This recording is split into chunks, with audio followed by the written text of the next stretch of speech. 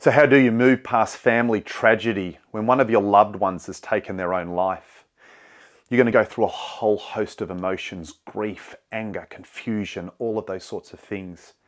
But you need to understand a couple of things. When someone has got to that point, they are not thinking with the same mindset that you are. So many people say they're selfish. It's got nothing to do with selfishness. It's actually the opposite. They believe they're doing the world a favor. They're not thinking clearly. And it's one of the things that you need to be able to let it go. But you need to be able to grieve and feel into it all at the same time. So how do you do that? Apply gratitude to it. And I know you're looking at me like I'm a crazed fool. But when you do it, what are you going to find? You're going to find all the incredible moments that you did spend with them. You're going to remember beautiful things from them. You're going to see things that they taught you.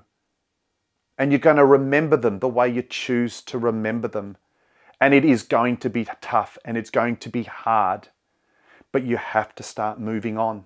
And you have to forgive yourself because you're probably holding a level of blame that doesn't sit with you. It doesn't sit with you in any way, shape or form. I could have done more. I should have said this. I should have been more present. I should have noticed. It's not like that. We're not all trained in this field. And not all of them can be saved or helped. Anyone that has grappled with this, anyone that has grappled with the attempt of this will understand this pain, this anguish, this confusion. But understand you're incredible, you're amazing.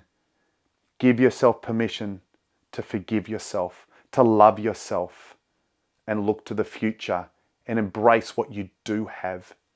You're awesome. Stay strong.